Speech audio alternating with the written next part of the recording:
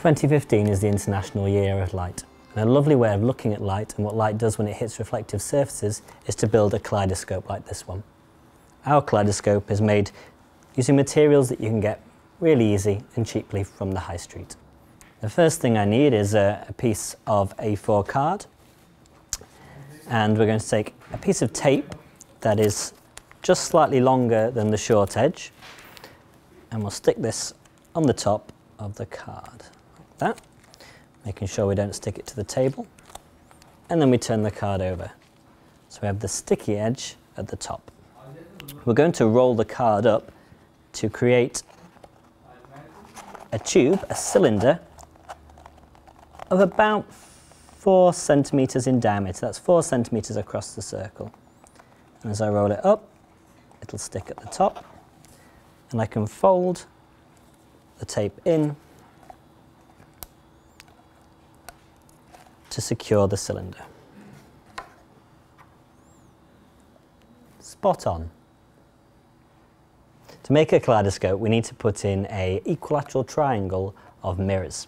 The triangle fits nicely inside the cylinder. Our cylinder has a diameter of 4 centimetres, so to work out the side length of the triangle, we need to multiply half the diameter, that's 2, by the square root of 3. And that'll give us a nice triangle that fits neatly inside the cylinder. We've got 3.46, but I'm going to go with 3.4 because it's better for it to be a little bit too small than it be too big and it won't fit inside the cylinder.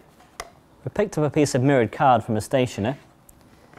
Glass would give us an optically better mirror, but of course the mirrored card, it's cheaper, it's safer, and it'll do a good job. I'm going to take my measurement of 3.4 centimetres, measure 3 times along the top, 3.4, 6.8 and 10.2. I'm going to do the same along the bottom. I'm going to draw the 3 lines with a pencil, and I'll score 2 and I'll cut the 3rd. So now your mirrored card should look like this. If you take a piece of sellotape and you put it along one of the ends and you fold the triangle together, seal it down,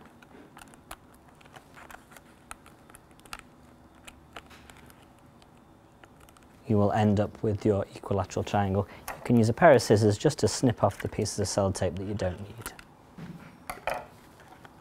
This should fit nicely inside your paper tube.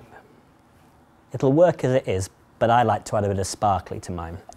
And take a sandwich bag and put it over the top, and then snip up some small bits of sweet wrappers, put them on top of there, add a second sandwich bag, secure it with an elastic band, and we end up with something that looks like this.